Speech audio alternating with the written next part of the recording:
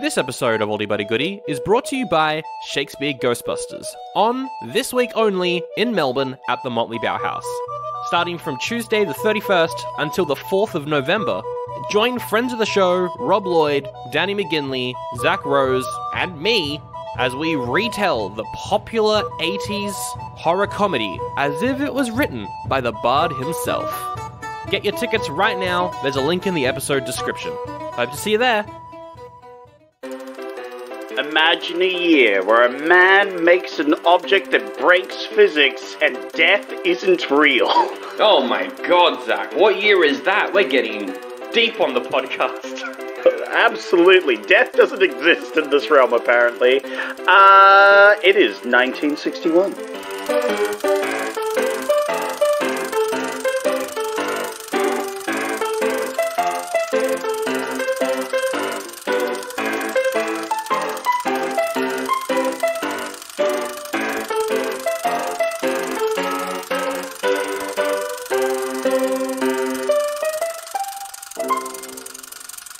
Hello, and welcome to Oldie But a Goodie. My name's Sandro. I'm out of the void. Last week I was stuck in the void. This week I'm in 1961, walking around.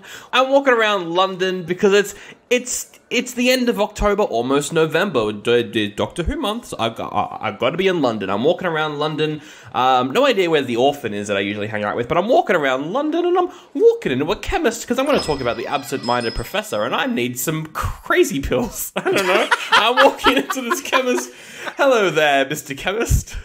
Oh, good day to you, sir. Hello. Can I have some crazy pills, please? Some crazy pills? Why Yes. on earth would you need those? Because my podcast co-host picked a movie that I need crazy pills to get through, because this movie took me over 48 hours to watch, and that's not a joke. Wow, okay.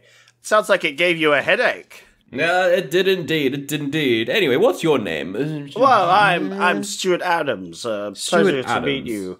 I actually have something for that headache of yours. You know? Oh, do you? What is it? Well, I just invented this new painkiller with a bunch of colleagues of mine. It's called ibuprofen. Oh, I like to take that all the time. Yeah, you what? But Yes. I just invented it though. I mean, I've never had that before. Oh, okay. Maybe you've already taken the crazy pills. Here, have some ibuprofen. Maybe that. Yum, yum, yum, yum, yum. Why, this is going to make talking about this movie so much more easier. Oh, fantastic. I'm glad you could help. This business transaction has gone well, and nothing has gone wrong in this space of time. Somebody call. Whoa, no! Ah, Adams, I see that you're still here peddling your inferior ways in this so-called chemist of yours. Oh, Mr. Inferior Lloyd, ways. don't come here with your voodoo nonsense. Voodoo? That is racial appropriation. And even though it is 1961... Yeah, it's 1961, so that's totally canon. Even though it is 1961, I, for one, will not stand for it. You, young man, I hear that you are in need of some sort of crazy pills. That's right. I am in need of crazy pills.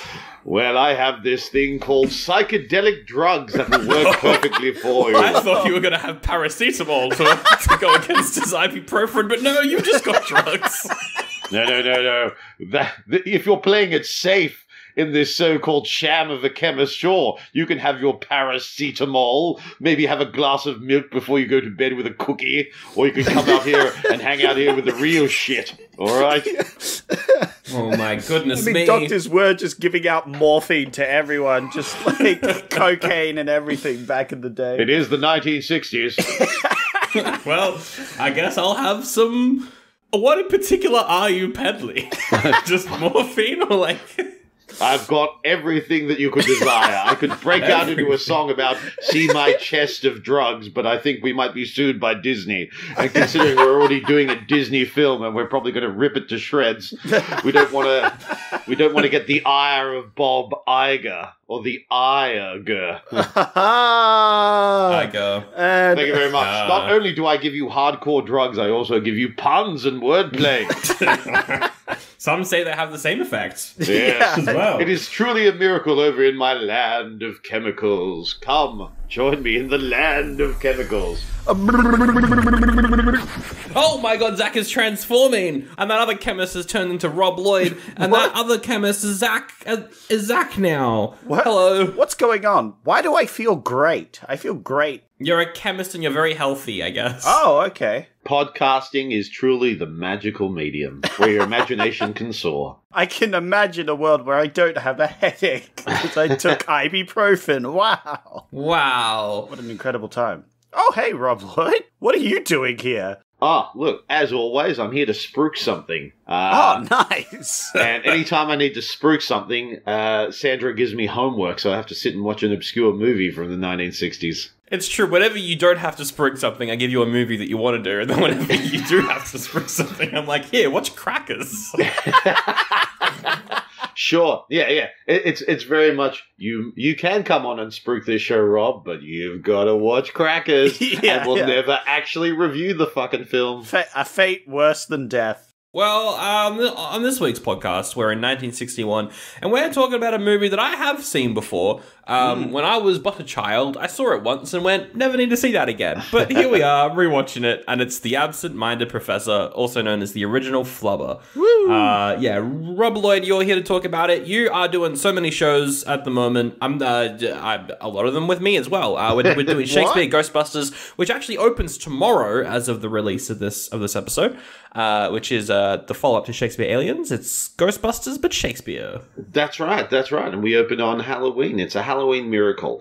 We're taking the 1984 paranormal comedy classic Ghostbusters, and we are putting it on stage live as if it were written by William Shakespeare himself. We here at the Ghostlight League, that's my independent theatre company that been running the last couple of years, like to blend pop culture and theatre and nerdy stuff and put it all on stage. And we did Shakespeare Aliens quite successfully for about a year and a half, and now we're moving on to part 2. The script's written by the Coincidence Men, a brilliant comedy group from and sketch and improv group from Toronto, and they are letting us use their script for a fee, of course. You know, it's a capitalistic world that we live in, but it's a lot of fun, a lot of jokes, a lot of hijinks, a lot of awesome puppets by the incredible Donna Prince, and a lot of our cast from Shakespeare Aliens are coming back. So opens Halloween at the Motley Bauhaus in Carlton, and we're putting on about 6 shows. Yeah, come along, link in the episode. I'm there every night. Come say hi. Also at Motley Bauhaus in like 3 weeks is Time Lord. We're bringing that back. Improvised Doctor Who for the 60th anniversary. 60th anniversary coming up. Save the shilling for the end. Yeah, I'll save that for the end when you've got another. If you've got Escape from Witch Mountain or another obscure Disney telefilm. Anyway, Zach, Absent-Minded Professor, what did you think of this? You haven't seen this before, have you? No, I hadn't seen this before. This is great. Well, this is a great movie. I had a great time. What are you guys are talking about? This is a fun, goofy professor man. Haha, he invent thing that defies physics. Nobody dies in this world because it's a Disney film. And I'm like, this is the most dangerous thing I've ever heard of. It's literally like an infinite energy machine, right? Like, it starts producing more energy. How do they stop it? Why does no one concerned about death? They doomed that Baron to jump there for eternity. Like, that one false step and he's face planting into the concrete. Like, whoa, what is going on in this movie? No, but I had a great time. I thought it was cute. I thought it was fun. Cool. Yeah. Glad you liked it. Yeah. Have you seen Flubber, though? You have seen Flubber, right? No, I have okay. never seen Flubber. You know, which is funny because I really like Robbie Williams. He's one of my favorites, and I've seen like most of his stuff, and then I realized, oh yeah, but I've never seen Flubber. I was thinking of watching it before this, but then I thought, nah, that would ruin my authentic experience, you know, of enjoying this film, tainted with modern technology. No, I want to watch this, and you know what? I liked the effects in this film. That's definitely one of the big pluses of this film was the effects. I was like, when people are jumping up and down, I could barely see any wires. You know, it's cool. Yeah, I haven't seen Flubber either. For some reason, my parents just decided to show me this one instead of the nice. Robin Williams one. So I actually haven't even seen the remake, but yeah, I don't know why. I have seen this before. I thought it was kind of fine, I guess. What do you think, Rob? Have you seen this before? Yeah, I have seen it before, and it's interesting because, well, for me it's interesting. I don't know if anyone else finds it interesting, but because it's made around that same time within the Disney company, a lot of the same actors were used. So I grew up watching The Wonderful World of Disney, which was on every Sunday night when I was a kid, and they'd have, these type of movies put on every Sunday, part 1 week, part 2 the other week. So The Shaggy Dog, which is another one from the 2 years before, with Fred MacMurray's in that, and the kid who played who was on the basketball team but couldn't play. He played the son of Fred MacMurray in The Shaggy Dog. He was the lead character, Wilby Daniels. And a lot of the support cast. So it's got like Ed Wynn, who was Uncle Albert in Mary Poppins. He has a small role. One of the other characters from The Shaggy Dog, Shaggy DA, is in there. So for me, it was quite comforting to watch this film and go, oh, I know that actor. I grew up watching him on that thing. And, oh, I know that. It's so a homogenized representation of this, American myth. It is so 1950s in 1961, where nobody dies, everyone's white. Even though it's about basketball. Yep. It's very funny. Women are concerned with their hair when they arrive at the White House. But yeah, there's the charm for me is when the two of them are together. So when the couple in the car going around having these pleasant little America trips around in their flying car, for me is quite endearing. They're just go, oh, good heavens, oh, what's going on? I know they sound British in my voice, but going, this is happening over here and this is over there. That was quite endearing. But there's no story. It's just like a section of stuff that happens. There is no story. You are correct. the big basketball game, that would be like the end of the film, isn't it? But it's sort of like 15 minutes in, aren't they going, well, this movie's going to finish. Oh, shit, we've still got, 50 minutes to go. So, and then, the dance is there, but the dance doesn't really happening. And then he just flies around and then flies back. And then so it's very aimless for me. But Fred MacMurray's charming and a lot of the actors are charming as well. But yes, it's not one I will race back to watch again. So I thank you so much, Sandro, for giving me this opportunity. I think you're really missing the point. You see, the film's absentness is to represent the scientist absent-mindedness. Yeah, it's actually super deep and intellectual. This film about a man who sticks infinite power gel to his shoes so he can bounce around like a rabbit. Irons them onto his shoes. Oh yeah, irons them on. Yeah. Yep. Yeah, I don't know. I think you can tell that this is based off a short story because it kind of goes somewhere and then it stops and meanders for a bit and then it's like, actually, we're about this now. We'll get into some more spoilers later, but yeah, it did just it was just on for an hour and a half. That's just kind of how I feel about this movie. It was just on. I don't know. Wow. Not in a bad way. Well, because, I had seen this before, so the whole time I was, nostalgic for it, but not in I remember enjoying this way, in oh yeah, I've seen this before. Just kind of, confirming the fact that I had seen it before. That's what the nostalgia was. I don't know. There's some cute little gags in there, especially when they get to Washington and the guys there going, we're going to shoot them down. And he goes, but they're just above, the Capitol building. And he goes, counting down, he goes, and they're in session, and if you do it, every single politician will be blown up. And then he keeps on doing the countdown. Yeah. He has that moment where he goes, yes, I'll keep on doing this. And the cute the gag of sort of the Air Force, Navy, and Army kind of like petulant school kids sort of like working against each other, but always arriving at the same spot was quite cute. Yeah, that was really funny. They all had the same idea to try and get ahead of one another. Yeah. Yeah. So yeah, there's cute little setups there, like like at the end at the press conference, the guy who runs everything. Every time they asked a question to Fred McMurray, he always answered it. Classic comedy setup stuff is there. It's ingrained in the system. It's just you get to the end of it and you go, what happened? Like it went for an hour and 40 minutes, but what happened? Yeah. Well, it makes sense that this has some pretty good jokes in it. It makes sense that there's some great visual effects because, the creative team behind this is great. So it's written by Bill Walsh, directed by Robert Stevenson. Bill Walsh also wrote Shaggy Dog. He also wrote Love Bug, the original Herbie film. But the two of them are probably best known for both writing and directing Mary Poppins. Yeah. So it's a pretty good team. And the visuals here are really good. There's some great effects. There's some that are a little bit jank, but most of them, in particular the flying car, just look fantastic. There's parts where they're driving on the walls of an alleyway. It's great. It's so much fun. That was really good when they were escaping and it curves and is riding on the side of a building. That was amazing. And it was quite endearing, and how it added to the sort of that mythical version of America being shot in black and white, because this was done in 61, so color is the way to go. But this and Shaggy Dog were sort of the only two films after color was introduced that Disney shot on black and white. And then they did this stupid thing in, I think it was, the 80s, when they did this whole, let's colorize movies. Let's colorize black and white films. Let's see if we can make that interesting. And so they did that with the Shaggy Dog. They did that with Flubber.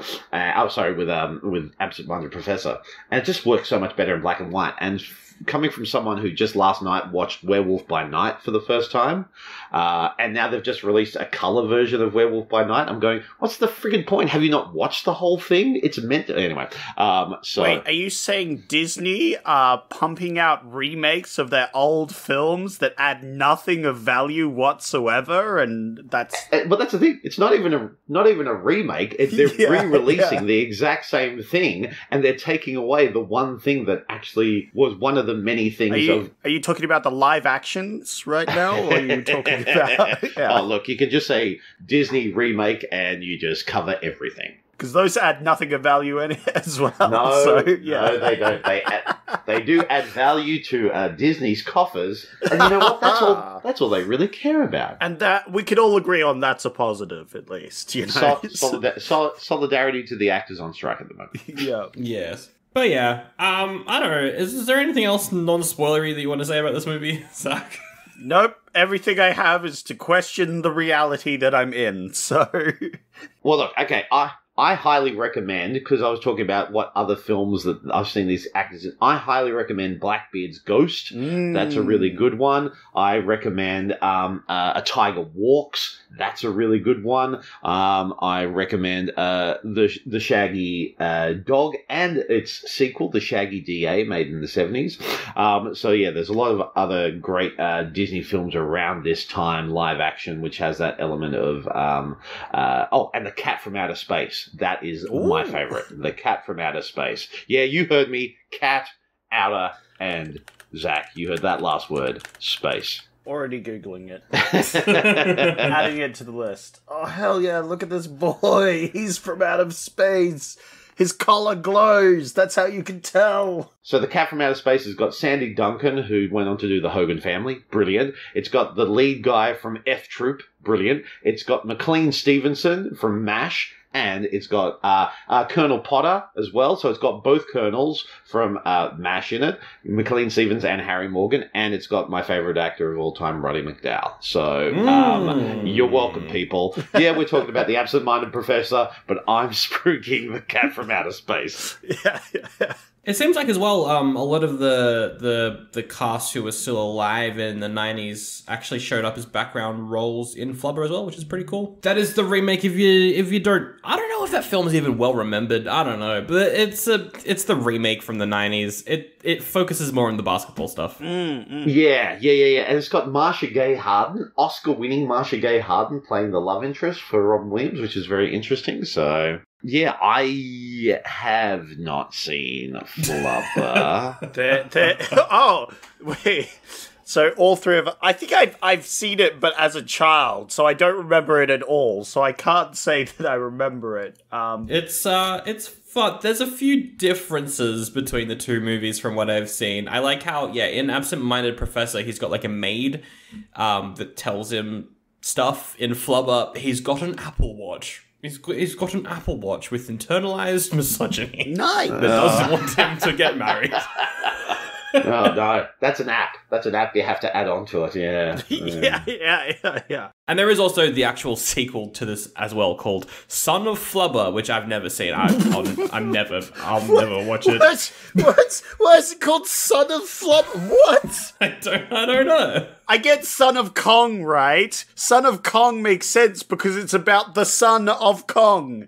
Does the Flubber give birth in that film? I refuse to look it up. I think they just have a son. I don't know. Okay, Fred MacMurray reprises his role from the previous film, a scientist who has perfected high bouncing substance. That's what they call it, high bounce. So, Professor Brennan's discovery of Flubber has not quite brought him or his college the riches he thought. The Pentagon has declared his discovery top secret, and the IRS has slapped him with huge tax bills, even though he has yet to receive any money from his invention. This sounding a bit too realistic. He's being screwed by the system. Doesn't that sound fantastic? Wow. He invents Flubber gas, which can change the weather? Okay. Cool. I'm going to go with my canon that the Flubber gives birth and has a baby. That's my canon. Smart move. There we go. Anyway, Zach, you can give this an oldie or a goodie. I'm going to give it a goodie because of our binary rating system where we have to choose either good or bad. And so I'm going to give this a goodie, which puts it up with the upper echelons of all our other movies. But you know what? It was funny to watch the man bounce around. Ha ha. That's true. Basketball. How about you, Rob? Oldie or a goodie for this one? Well, look, despite the fact it does have the tagline on the movie poster, the funniest discovery since laughter. Oh, wow, that is a bold claim. I know, and there are so many wonderful cast in here from other great Disney films from my childhood and past like that, and some iconic images of the flying car and stuff like that. Sorry, I'm going to have to give it an oldie. Oh, so you hated this film and it was the worst film you've ever watched ever? Oh my god. That's right, because it's a binary system of politics, it's a binary system of moral belief, so you either love something or you hate it. As George W. Bush once said, either you're with us or against us. Yeah, that's it. That's what we're doing with our rating system. We're getting rid of this middle ground bullcrap that people do with their movies, you know? You're either with it or against it. Damn right, because that works out so well in politics and the rest of the world. So let's try. That's true. Why not try it here? We're doing it here. Yeah. So, Sandro, are you with us or against us? Yes. Oh, man. I'm going to give this an oldie and a good... No. Oh, no! I don't know. I wouldn't recommend it to anyone, so I guess it's an oldie. Yeah. But, like, I don't know. I used to have this on DVD and I watched it once. So. On DVD? On DVD. I think my grandparents probably bought a Disney collection for us or something. I don't know. Sandro's absent-minded. He'll like this film. Yeah. Thanks. Why, hi there, it's me, Spooky McPooper, formerly known as Selly McSeller. I'm an American, and the boys at Oldie But a Goodie have told me that there's a brand new bonus episode for your ear holes this Halloween. Head over to patreon.com/Oldie But a Goodie Pod, where you can get the long-awaited episode on Troll 2. It's the worst, best horror film of all time. It's the best, worst horror film of all time. I don't know which one's correct, but either way, here's a clip. We got Short King, Glasses King. running off into the forest, going into the witch's house. Or he's following a lady, she gets eaten, and he says, they're eating her, then they're gonna eat me. Oh my god! Which is the scene. It happens so early. The scene happens so early in the movie. You know what's the saddest thing? That's some of the best acting in this film. He's really good, isn't he? He's probably the best. Yeah. He's like one of the better actors. Yeah, oh, absolutely. I would absolutely say this. But like going into the movie, I thought that was going to be like the worst acting in the film. Oh no. Was like that scene. No. Oh, absolutely not. Oh my god, that sounds hilarious and scary. And you can listen to that now at patreon.com/oldiebuttygoodiepod, where you can get so many bonus episodes, including the first Troll movie and that one. You can also get ad-free episodes of the main show for only $1. Wow, I love being an American who makes podcast ads. It's my dream job. There is some cute stuff in there. It is just very dated, and the fiance has to move from wanting to be married and then moves on to another guy straight away and then leaves him and goes back to the absent-minded professor. I'm going, oh, come on, girl. Get out of this abusive structure of life. Come on. Well, here's the thing, right? And we're jumping into it already, but like 3 missed marriages? 3? Yeah, the whole plot of the movie is that he's missed 3 weddings. 3? Which is a lot. And I mean, look, this guy very like hyper fixated on everything. He really is the original Sheldon in many ways. Bazinga. Bazinga, but yeah, like I don't know. Just not like, okay, that's how you're going to introduce your main character. I find it so funny how in the 60s they were like, this guy is kind of a dick. He's the main character, like him. You know what I mean? Oh, we've all missed a few marriages before, you know, it's all happened where it's like, oh, it's past 8:30. Whoops, I missed my marriage again. Gah. And the other guy reads books, so he's an idiot. Ah, what a dummy. He's a dick. He quotes Shakespeare. Ooh. Can you imagine liking someone who likes Shakespeare? Yeah. Oh, gross. Yeah. I could never. Okay. Yeah. You can edit that part out. I mean, he is a bit slammy, but it is the Shakespeare thing. That's the big problem with that guy. Yeah. I think it's all the Shakespeare stuff. You know? He wears a hat inside. Oh my goodness. It's not even church. Can you imagine a guy who wears hats indoors and likes Shakespeare? His misses like 3 weddings, and I'm just like, it's one of those movies where it's like, you started off and you've got your 2 leads, and you know that at the end of the movie, they're going to be in love. But you start off and they're like already meant to be in love, but they're not. You know what I mean? Well, yeah, because she's upset with him, as she should be, because he's missed the bloody 3 weddings. Yeah. I don't know how she gets back together with him, to be honest. I was kind of rooting for the other couple. He seemed like he was actually interested, at least. I liked the old lady is like, you know, if you don't chase after her, she's got to settle, you know? And I was like, yeah, no, that seems fair. But seriously, he could have just done his, you know, scientific discovery of the century the next day. You know what I mean? Like, just wait 5 minutes, my guy. Go get married real quick. Come back. Invent Flubber. Everyone's happy. But no, of course, he is the absent-minded professor. So he does his calculations and he bubbles up some beakers and other things. Oh, there's the great intro with the trumpet as well. I thought that was quite good. That was pretty fun. We jump right into it and actually see him being a professor for the only point in the movie where we see him teaching. Well, yeah, he gives a lesson on like how a trumpet can break glass and stuff, which is pretty fun. Yeah, reverberating with sound. But of course, he has the glass in front of him, and he's blowing the trumpet, and it's breaking every glass object around him except the glass that he's trying to break, which was quite good. Yeah, it's more like an opening sketch because it does that, and then it shows, you know, has the fanfare and the overture and the credits go. Oh, but yeah, it's very much that.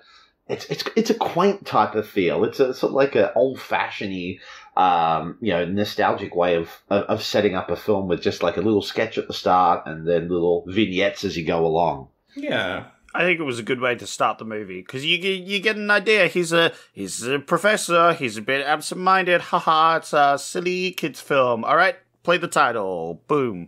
I do have a bunch of notes from the start of the movie, just kind of getting into the groove of it. Like, my favorite note being, this is the most Doctor Who sounding movie I've ever watched. Because when I say that there are 1960s sci-fi sound effects in this one, there are so many. And if you have seen any episode of classic Doctor Who, you would probably recognize most of them because it's the same sound effects that they were using in that show at the time too. It's so like...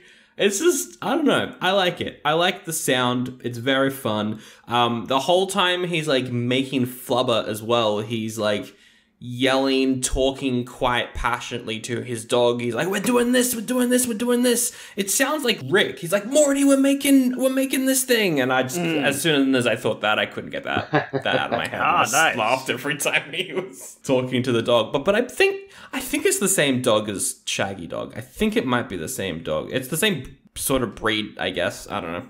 I think it's a smaller dog in Absent Minded Professor because the Shaggy Dog is like a big type of dog that can drive a car. Well, this one just does passenger work. Yeah. But the sound effect of the Model T, like that bubbly type sound of with the flubber in it, is very cool. Yeah, that was great. And the gag when the gag of the prank when they swap the Model Ts and they open up and there's literally a squirrel on a hamster wheel. Yes. No CGI there or anything. They actually put a squirrel in a hamster wheel and put it in a Model T Ford and made it run and then filmed it. They filmed that. That's 1961. That's very good. There are a bunch of like really, really good jokes in this movie, and that was a good one. So yeah, really classic setup stuff. Like all three of the heads of defense standing there and going, oh, well, we're all the same. There's nothing different about us at all. We don't need to be competitive at all. They find out about this anti-gravity thing and the guy doesn't like it and they just immediately go, oh, we're not interested in that. What a crackpot. Press the button, press the button, press the button. Yeah. Yeah, very cute. I'm going to go with my fan theory here, by the way. Oh, no. I just want to throw this out to you guys. What are your thoughts? When he invents Flubber, the instant that is made... I believe he killed Death by accident. I believe he broke the universe so much that Death is no longer present. Because a huge explosion goes off, but he's perfectly fine and unharmed from this incident. He does use gamma like he just uses isotopes in Yeah, his garage. Yeah. He should be getting radiation poisoning. He should have died in an explosion. No protection but gloves. I think what powers Flubber, because Flubber has some sort of infinite energy thing. I think what energy it's using is the entity known as Death. He has trapped the eldritch being, in this gooeyest form, and that is how it works. Because throughout the film, even more dangerous scenarios happen, and nothing comes of it. So I'm pretty sure everyone's immortal, and they don't know it yet. And I'll lead on to that in our sequel, I think. Maybe they follow that up in Son of Flubber. Yeah. I'm sure they do. I'm sure they expand on that. Son of Flubber. Professor Brainerd's back, and also's Death to pay back. Yeah. I mean, that would be a more interesting plot than what we get here, which is like, the college is going to be shut down.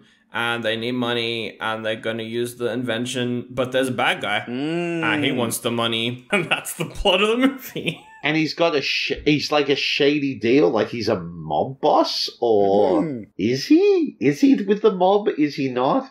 Well, he's both part of the mob and a businessman at the same time. Because they are capitalism / money, which is bad.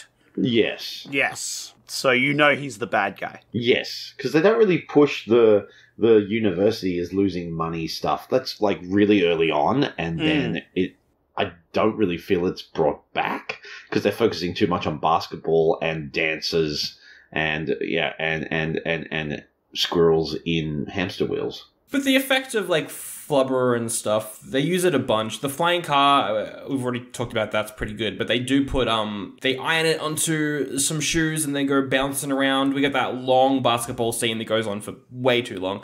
Where they're playing basketball. I don't really know how they shot it. I feel like maybe it was on trampolines. I'm not entirely sure, because it's not... That's true. It's too, because they're landing with straight legs. They're not bending when they land. So I'm like, maybe they were just bouncing on trampolines. It could be wires, but it doesn't look right for wires. I don't know. Well, that's the thing. A lot of the wires and stuff have been taken out digitally in other Disney films for them to upload on streaming platforms. So like the Black Hole, which is incredible and amazing, and whatever people say about it, it's not true. It's a masterpiece.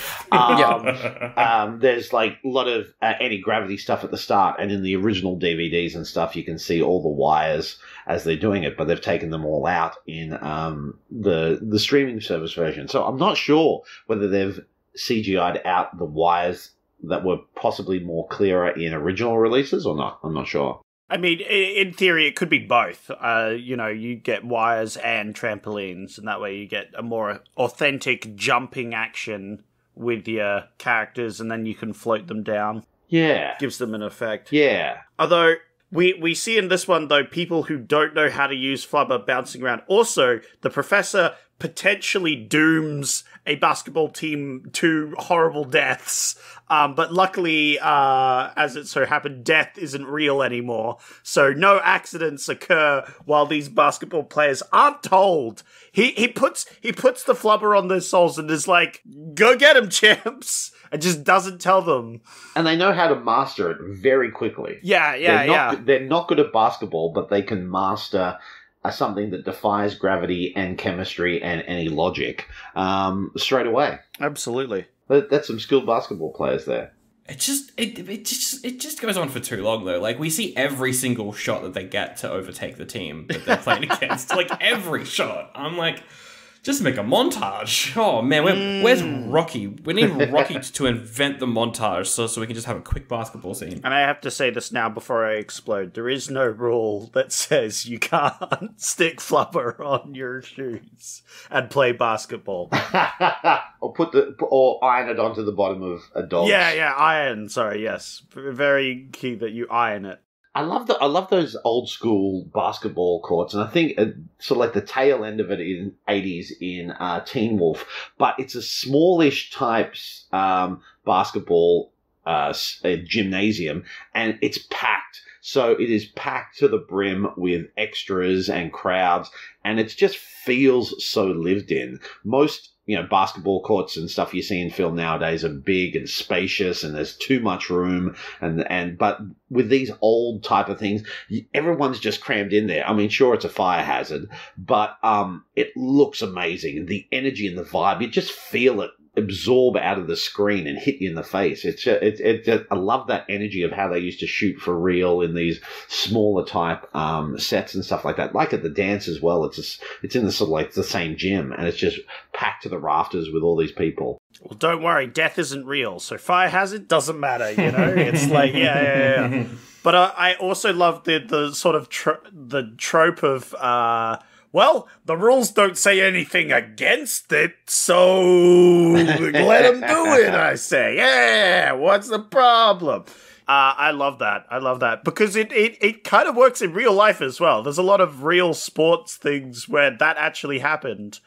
There's a famous footballer that, like, put glue on his hands. Like, coated his hands in really sticky glue. For every match, and he had like an insanely good goalkeeping record or whatever it was. After they banned that, he stopped playing because he was like, he fully admitted he was really shit at the game. but because there was no rule against like coating your hands and sticking, and that's I find that hilarious. That you could once have done this sort of thing. So it's not super unrealistic to say if you're going into a game and you flubber it up, you know, they would be like, well, this game counts, but you're not doing it again. Yeah, exactly. Which is why it's so weird still, though, that this is just, like, the middle point of the movie, that the actual plot is about swapping out the cars and stuff, because, like, it just happens in the middle of the film, but it feels like the ending of the film. It's an odd one, but yeah, no, it's fun. There's another fun point where, so there's Professor Ashton, I think, who is the other professor who is trying to court Betsy.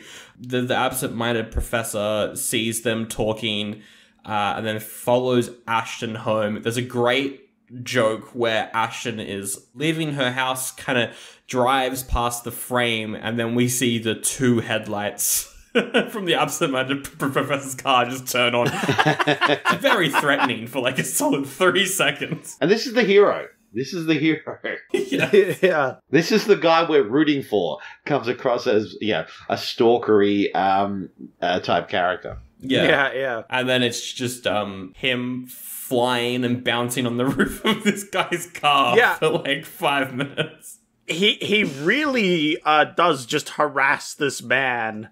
And he does it again later, and I feel like it's like Plato's, haha, the bad guy's getting their comeuppance. But if you think about it, a little too much, which I love to do, that's horrifying, you know? Yeah. You've got this giant metal machine that's powered by this, you know, super entity goo thing that's slamming into you going, awooga, you know? It is indeed saying, awooga. Awooga, yeah. That's what, every time he honks the horn, that's all I could think of. Yeah. Yeah. And like, he like does this so much that he distracts the guy so that he rams headfirst into a cop car, which then happens at the end of the movie as well. They do that to a bunch of goons, and it's just the same shot of the car ramming into the police car. He causes a horrible car accident, but luckily death isn't real anymore, so everyone's fine. Yeah. I'm trying to see what else is in this movie that we could talk about. There is the dance scene, which I think they do in Flubber as well. I think I've seen that clip out of context. There's like a dance scene in that one. In this one, he's just kind of like dancing with her, but then jumping up and down. He's not like using the flubber to dance in the sky or whatever. She's just kind of bouncing around. It's just bouncing around. Remember the good old days where groups of high school kids would just break into song as well? I mean, I miss those days. I miss those days when an entire group of people just broke into, you know, the Flying Trapeze Man song. What a wonderful, what a wonderful thing we don't have in society nowadays. Yeah, where I miss the days where in school they would teach you to choreograph and other things just in case, you know, any jumping man comes in, they'd teach you songs for every scenario just in case, you know, yeah. Now it's all changed to, you know, there's a gunman in your school drills. Ooh, is that too dark? Is that too dark? That's too dark. I'll figure it out when I'm editing. Death isn't real, so it doesn't matter, you know. That's too dark. But there is a really dark joke in this movie where he's showing off the bouncing shoes, and he's like, imagine you're in a burning house. You're like, oh, I'm gonna die in this house. And then you walk over to the window, you're like, oh, life isn't worth it anymore. And then you jump, but you got bouncing shoes, so you just kind of bounce around.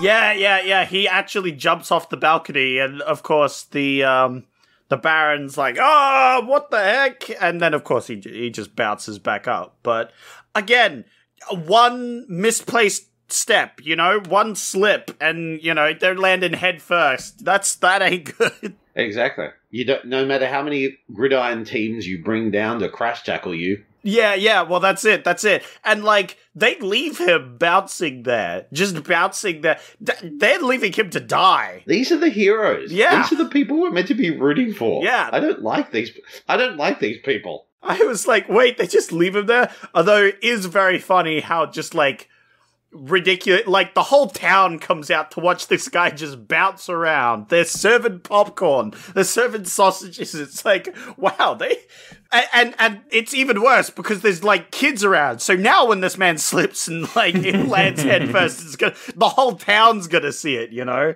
It did remind me of one of my favorite films from the 80s, The Burbs, with by Joe Dante with Tom Hanks, and so it's about, you know, people in the neighborhood, in the burbs, getting paranoid of new visitors and stuff like that. And there's a character played by Corey Feldman, Ricky Butler, who watches everything that plays out. And he says, you don't need to go to the movies or a concert. This is my neighborhood.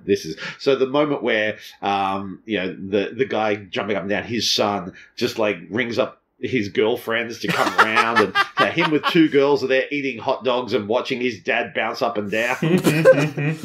Which is really funny because I think that actually kind of ties around to him being that dude's son, because he's calling up people. He's manipulating his dad for his own gain. So it's actually like what his dad was doing. And I'm like, hey, that's actually kind of neat. And his dad treats him like shit. So of course he's not going to, he's going to take his time to figure out a way of going, I'll call the football team. He's enterprising, just like his dad, which I thought was like, oh, wait a minute, that's actually kind of clever. Hold up. Was this intentional? I'm not sure. But yeah, it's good. I like the dad's son, because he's somewhat good, because he's rooting for the school itself, but he's also a terrible student. Yeah, he he can't play on the basketball team because he failed an exam or something. I don't know what was going on there. I think he's relatable, I miss characters being called like this. So the kid's name was Biff. Yeah. Ah, Biff. Yeah, we got to get more Biffs as the antagonists, Biff Hawke, and his dad's name was Alonzo. So if you didn't think he was in the Mafia, you do know now. Yeah. What else is in this movie? They have to get the car back. We kind of talked about that already. Drives on walls and stuff. A pretty good car chase there. That was really fun. But he has to fight, quotation marks, the guards of the car after accidentally stepping in a harp, which is a 5-10 minute scene of him stepped into a harp, and now they have to carefully remove his shoe, otherwise his flubber's gonna bounce him through the harp. Meanwhile, one of the mobsters in the background's like, do you hear a harp? And he's like, well, you're starting to hear things now. And they repeat the same way. So they run towards him. He jumps using Flubber and barges into the door. Then they move around a bit. Then they do the exact same gag. It's the same footage again. Yeah.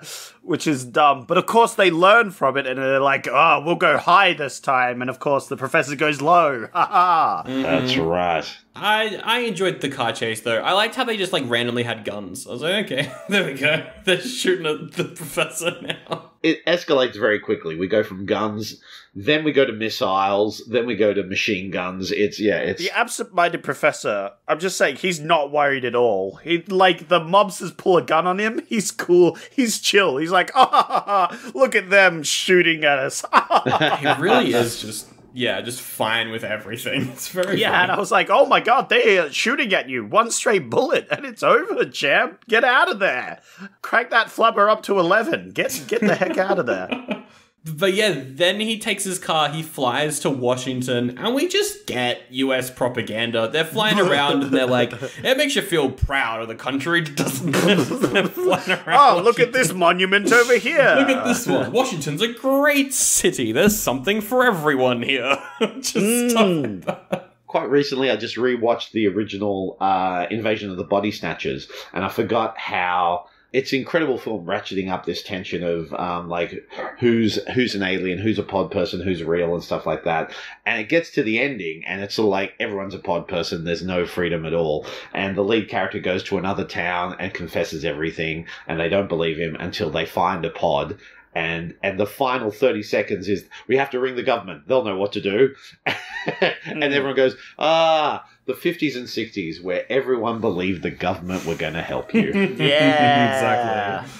And in this film as well, they go, the government is great, we are all powerful, and we will help any situation. Yes. I mean, ignore that bit where we pointed missiles at a Model T forward, but, And so much so that one of the military guys is actually tempted to fire the missiles and blow up all the politicians there. Yes. Yeah. That was very funny. I enjoyed that. That was the most relatable bit, I'd say. Yeah. But then, yeah, they get the money, and then the government are happy and stuff, and that's the movie. They get married. Except if you look into the second film, and apparently they don't get the money. Yes, they're not happy. But ignore that bit because I did like the cutaway. It was very similar at the very end there to another film we recently watched, the spy film. Oh, North by Northwest. Yes. Yeah, North by Northwest, where it had like a zoom in cutaway. But this one made a lot more sense in this film. It like finished really well, where they've got a reporter who's asking him questions. And it's like, do you intend to keep doing science and blah, blah, blah? And he says, I do. But then it zooms out and he's in a wedding. And he's like, I do, to finally get married. And it was like, yeah, that's a good finish to this film. I thought that was good. Yeah, no, definitely. But that's the whole movie. That's the whole film. That's the film. That's Absent-Minded Professor. How does it work? How does this work? Like, you throw it on the ground and it starts bouncing, right? And it gains more and more energy. How do you stop that?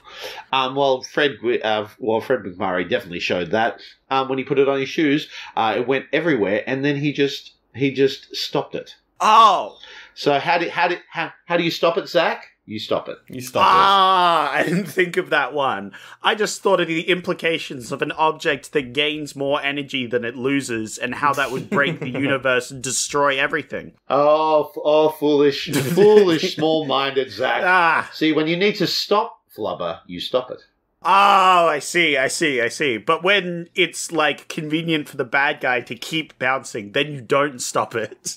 He didn't stop it, Zach. He didn't stop it. Yeah. He was like me, the bad guy. You know, didn't figure it. Just stop it, lol. It is odd as well how, like, if you keep gaining momentum with Flubber on your shoes, how durable do the shoes need to be? Like, surely at some point, it's only on the heel too. They only ironed it onto the heel. So like, if you land on the ball of your feet and not the heel, do you just collapse? Like what? Yeah. That's Your foot folds over. You just collapse on the ground. Yeah.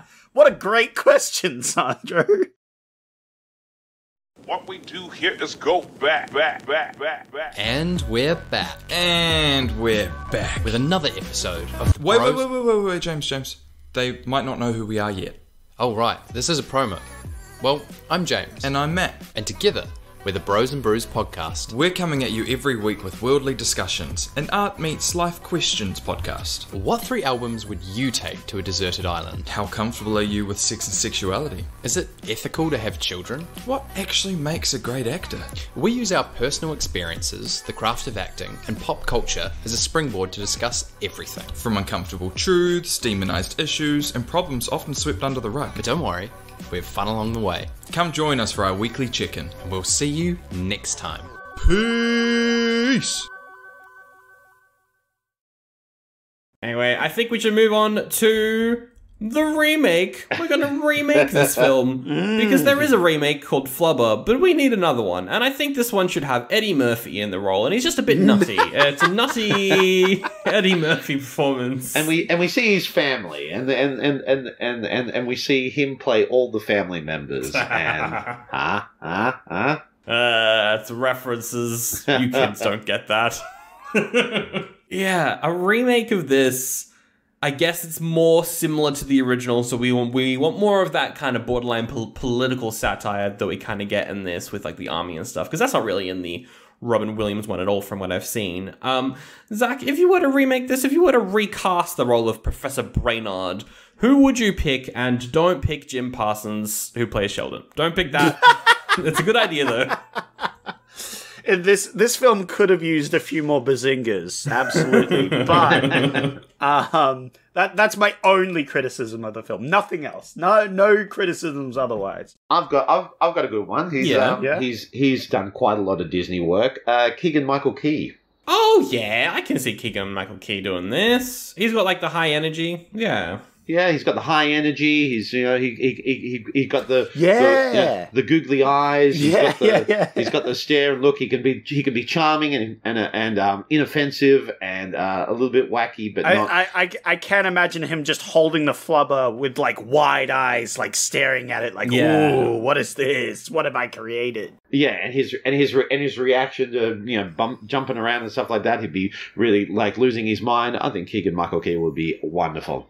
He would make a great absent-minded professor. Like, just yeah, I like it. Yeah, he doesn't get to be the lead in a lot of stuff either. He's always kind of like a side character. So I think that's a really fun idea. I was thinking Kate McKinnon. I was like, Kate McKinnon, kind of like a Ghostbusters sort of 2016 vibe. That's like she's the best part of that movie. It's a good performance, but yeah, I like Keegan-Michael Key. I think we definitely go with that. That's a very good idea. Does that mean that Jordan Peele is directing this? No, that's not the right. Yes. Let's get Jordan Peele to direct a remake of Absent Minded Professor with Keegan-Michael Key as the lead. Oh my gosh. Excellent. And then they can go into the whole death scenario that's happening on here. They definitely would. I would like them to go into the implications of Flubber, where, he's like absent-minded professor. He's like, oh, look, I can put this on the bottom of my shoe. I can bounce around. And then the other character's like, what the fuck? It makes infinite energy? You could cure every problem in the world. How does that exist? Isn't that breaking the laws of here? And the absent-minded professor, oh, look, I'm bouncing around. Woohoo, look, I'm going to make a flying car. Woo. I think that would be fun. Does that mean that Jordan Peele then, he probably plays maybe the bad guy? Yeah. Get them in as well. He can play the bad guy. That would be very funny. He'll play Alonzo Hawk. Yeah, absolutely. And then I'm thinking, if we're going along that line and we're getting like some comedians in, particularly from that circle of comedians, all of those friends, we could then get Eric Andre to play Professor Ashton, the other professor who's trying to court Betsy. Could be funny. He doesn't really have the same vibe as the guy in the movie, but I think he could play that role pretty well. He would definitely bring a new vibe to it, that's for sure. But who do we want as the female lead? I go Zazie Beetz. Oh yeah, Zazie Beetz is always fun. Oh yeah. That could absolutely work. Maybe they could also be like, what the heck is this Flubber stuff? You missed my wedding 3 times. I don't care about some stupid fucking infinite energy rubber that you've invented. That's true. Fuck off. That's true. I would like my film to end with the other couple getting together and the absent-minded professor not getting married. I feel like that ain't for him. Is there another character you'd like to recast, Zach? We got one more that we can probably fit in. Is it James Corden as the dog? I think that's always a good idea. No, Sandra. We've seen enough of James Corden play animals in Cats. We've seen enough of James Corden, really. Full stop. I guess we could recast Biff, maybe. Could be funny. Oh, Biff. Well, Biff could be... No, I'm not going to say that. No, we won't do that. If they're going to have a president character, that would be Donald Glover. I was going to say Biff could be Donald Glover. Donald Glover is not going to play Biff. Donald Glover is not going to play Biff. Okay, if anything, he's the president. That would be amazing. I would like Donald Glover as the president. You know those president shots where they shoot from behind, so you only see the back of their head, and he's like the president, but it's just Donald Glover. That's what I want. Yeah. Donald Glover is the president. We'll put it in. Yeah, but we never see his face. Very specifically, we never see his face.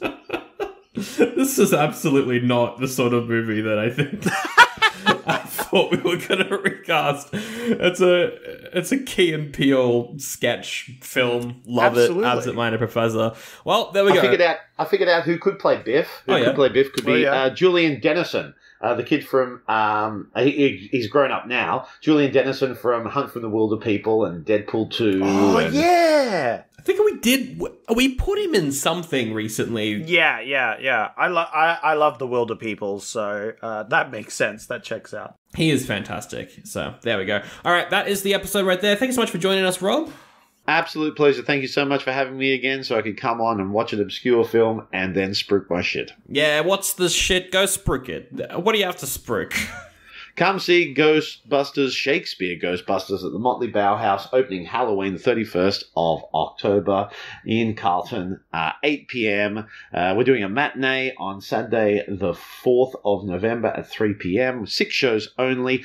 And also Time Lord, improvised adventures through time and space with a famous time-traveling alien from Gallifrey. We're doing 3 shows in November to lead up to the 60th anniversary of Doctor Who on the 16th, 17th, and 18th of November, also at the Motley Bauhaus. Yeah, Time Lord's always fun. Come along, say hi, it's a fun time. And it's funny, I can personally endorse the Doctor Who. As a show? You can endorse the TV show Doctor Who? Oh, yeah. The entire TV show. I think that one's pretty good. Yeah. Not only that, but I listened to Subspace Radio the other day. So that was fun. Hey, you're one of our 5 listeners. That's awesome. Yeah, I know. It was pretty great. Listen to me and Kevin Yang talk about Star Trek. Yeah, you talked about the Ferengi, which was pretty fun because they're one of my favorites. Quark and Odo from Deep Space Nine are my favorite buddy cop duo there. I could talk for hours about René Bourgeois and how much I love him. Just every time he would talk to Quark, he would cross his arms one hand at a time very slowly and go, "Now, Quark, we don't have Quark. Yeah. Odo! Help me, Odo! It's great. So bringing that was very nostalgic. And I started watching Deep Space Nine again, so that's your fault. The best. That's completely your fault. The best Star Trek show in the history of the world. Yeah. That's the most consistent. That makes it the best. Yeah. I 100% agree. So yeah, tune into Subspace Radio. Me and Kevin Yang talk about Star Trek episodes every week, and we're almost at the end. We've got 2 more episodes of Lower Decks, which are airing at the moment, and then after that, we've got a bit of a drought. We don't get Prodigy Season 2 until next year on Netflix because finally the show's been saved. We don't get Discovery till early next year, so we've only got about a couple more episodes before we have a bit of a hiatus. It was interesting because I haven't seen Lower Decks. Oh, you'd love it. But I still listen. I still listen to the podcast, and it was still good. Even not seeing the show, I like your show is scheduled tangents, which is very clever. Because we don't schedule our tangents, we just have them. We just do it, and then I cut them out when we're editing usually. But it makes a lot more sense to schedule them. Yeah. It's very good. There's little links to everything in the episode description. Stuff for us to plug. We're on all the things. Please review us on your podcast apps, because that means new people maybe check out the show. Also, we don't know what we're doing next year. So if you want to help out decide what weird gimmick we have next year in terms of what movies we're reviewing, head over to patreon.com/oldiebuddygoodypod. There is a public poll up right now. You don't even need to be subscribed to check it out. That will help us decide what we do next year. We'll probably figure that out by the end of November. And all the links in the episode description. Drop us a comment on YouTube. Say how bad we are. I love the negative comments on YouTube. They are so funny. Please ask why this isn't the movie posted on YouTube. We love that comment. That's our favorite comment. It's like, wait a minute, this isn't the movie? What the heck? But anyway, that is the whole episode. Zach, you have got to pick next week's episode because I did, of course, pick all 3 Hitchcock movies for last week's episode. Right. So you're picking next week as well from 1962, and you got some good options for this one. Oh yeah. So Sajo, we've got To Kill a Mockingbird. Which is an option. You know, classic storybook brought to the live screen. Storybook? Yes. Yeah, like classic book. Book. It's a story and a book. I love the picture book. Yeah, I love the picture book of To Kill a Mockingbird. They really captured that middle America racism so beautifully. Yeah, no, that is a very good one. Well, but Zach, you got books being turned into movies. You could pick Stanley Kubrick's Lolita. Don't do that. Don't pick that. What about The Music Man? Hey, great musical. We've also done quite a few Prison Break movies. You could do Birdman of Alcatraz, where Burt Lancaster has to escape Alcatraz. The Longest Day. The Shortest Night. Yeah. I don't know. Oh, you've got a movie here that I have seen before. Another random film that my family had on DVD when I was growing up. Hatari, which is a John Wayne professional game catchers in Africa trying to catch animals or some shit. Oh, nice. Definitely hasn't aged well. Don't pick it. I've seen it, I think. That sounds like they're the good guys. But no, I'm going to go with Dr. No. You're going with James Bond.